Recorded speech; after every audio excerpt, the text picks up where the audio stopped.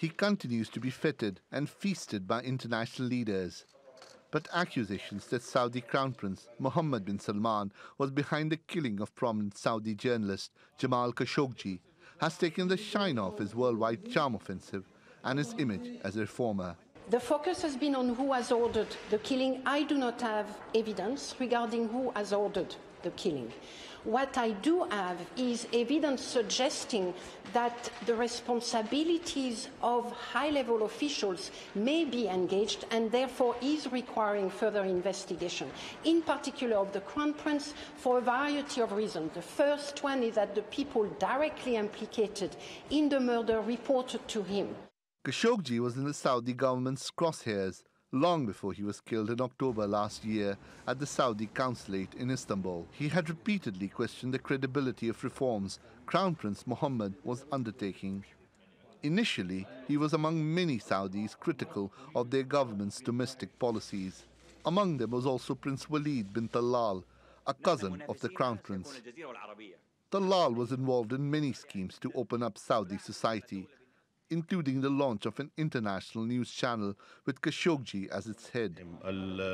We will enter a crowded market because there are a lot of Arab news channels, but some of our colleagues at those channels have lost their objectivity.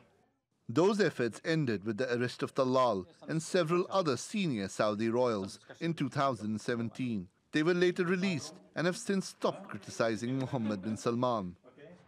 But Khashoggi continued to insist the Saudi monarchy remained brutal and repressive, and he was particularly vocal about it in the US media.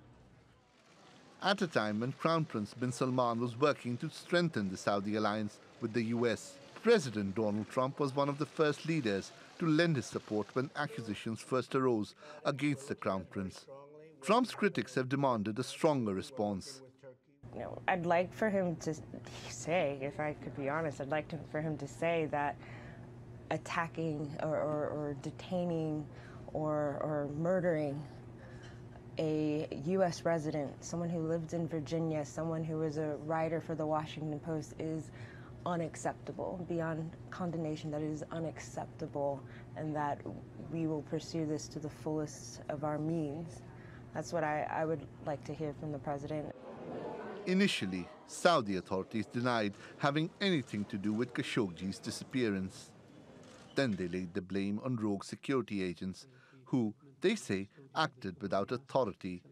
Those assertions, however, are contradicted by evidence the UN says it has examined. That led to an international outcry and condemnation. But it's unlikely to ever lead to Crown Prince Mohammed bin Salman's questioning or stop a crackdown in Saudi Arabia on those who campaign for change in the kingdom. Shoaib Hassan, TRT World.